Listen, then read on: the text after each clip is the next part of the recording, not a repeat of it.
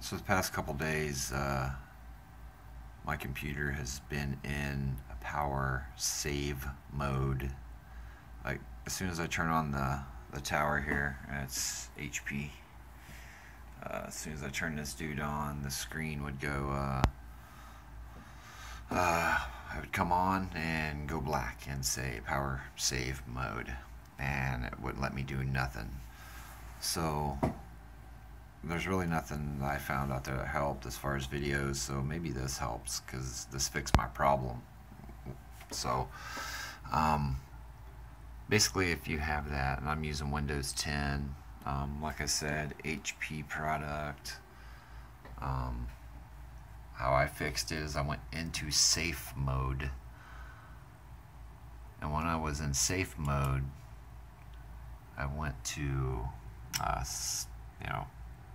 Windows settings, and then I went to system, I went to power and sleep. I selected these guys to never, saved it, restarted it. When I restarted it, fixed the problem, like I said. So I don't know, as easy as that. So I don't know, maybe someone will get something out of this video. Thanks for watching, guys, and hope you get your problem solved.